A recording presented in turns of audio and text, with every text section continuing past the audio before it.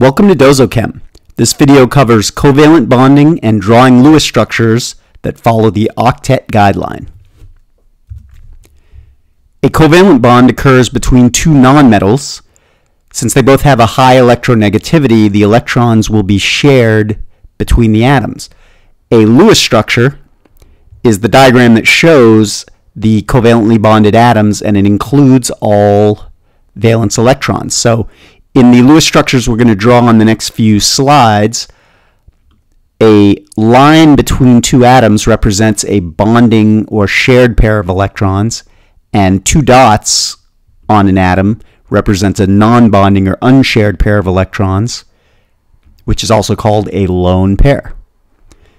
This table shows you the relationship between the column in elements in and the number of valence electrons. So column 1 has 1 valence, column 2 has 2 valence, and columns 13 to 18 have 3 through 8 valence electrons as shown on the table. So you may want to refer back to this table as we draw some of the Lewis structures later on in the video.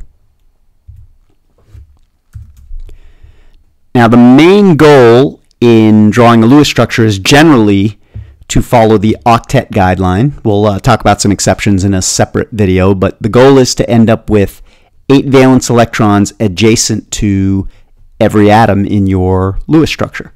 So let's do the example nitrogen triiodide and go through the steps you would follow to draw the Lewis structure. So step 1 says count total number of valence electrons, and in parentheses here it says that you would add electrons if it was a polyatomic ion with a negative charge, or subtract electrons if it was a polyatomic ion with a positive charge. So using the table on the previous slide, you know that nitrogen's group 15, so 5 valence electrons, and iodine group 17 means 7 valence. So the total for nitrogen triiodide, 1 nitrogen, 3 iodines, will be 26 valence electrons. So that's what we're going to end up with in our final Lewis structure. Step 2 says to connect all the atoms by a single bond, or one line between all the atoms. And this little note in parentheses just says if something has a formula that follows this format, XYN, you're going to want to put the single atom X in the center and then the element that there's more than one of around the outside. So in this case it was Ni3, so we put the N in the center and the 3 iodines around it.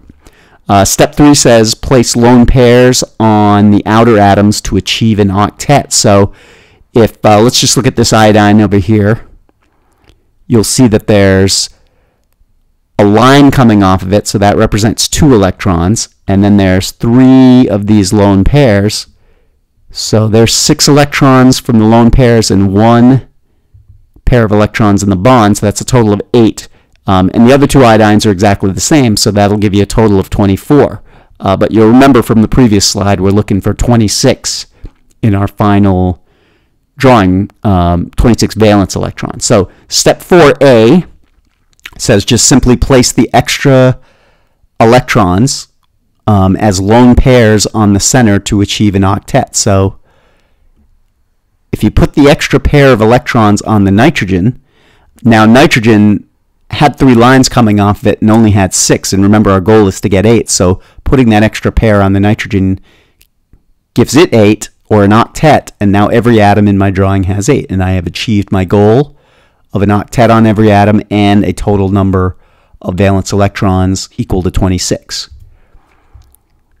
Let's do an example now of a polyatomic ion, carbonate, CO3 2-. So step 1, count total valence, but remember we're going to add electrons since we have a negative charge. So carbon's group 14, 4 valence, oxygen group 16, 6 valence, but, and there's 3 of them, but since there's a negative 2 charge, we're going to add 2 extra electrons, and that'll give us a total of 24 that will need to be in our final Lewis structure. So now we can move a little quicker. Step 2, we're going to connect the carbon in the center to 3 oxygens on the outside by a single bond, and then put lone pairs on the outside atoms, in this case oxygen.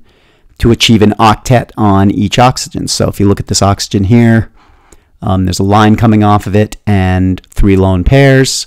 So it's got 8, as do the other 2 oxygens. So right now we have 24 electrons, and we're supposed to have 24. So that's the good news. But notice carbon has 3 lines coming off of it. That's 6 electrons, and it's supposed to have 8. Remember step 4a said put your extra electrons on the center to get an octet. The only problem is we don't have any more valence electrons like we did in the last example.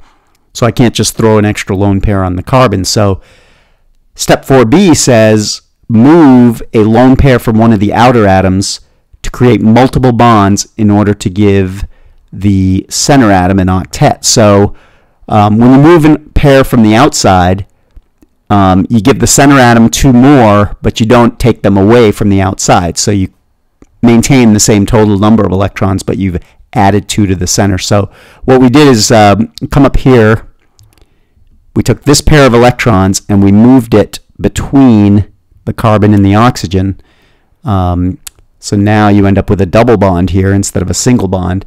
So if you're counting, the carbon now has 4 lines coming off of it, so it's got 8, and oxygen has 2 lone pairs and a double bond, which is 4 electrons. So this oxygen here has got 8 as well. So everything's got an octet.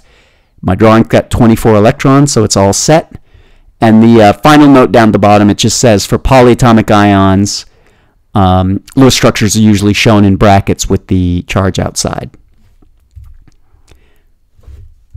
And let's just do one final example, N2, which is going to have a triple bond ultimately.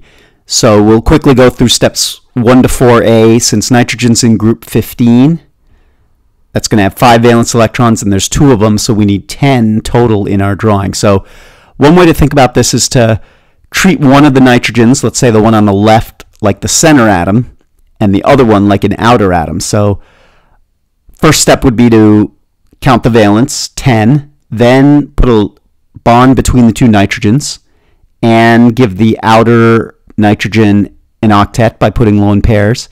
So right now we have 8 on this nitrogen, and we have 2 extra electrons, so we can put them on the left-hand nitrogen.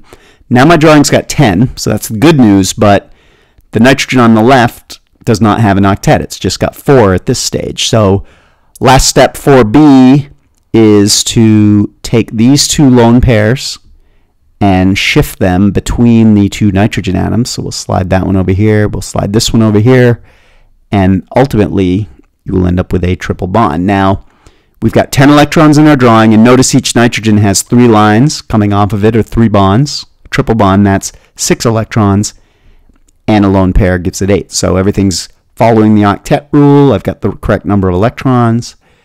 So my Lewis structure for N2 is all set. So that's it for this video.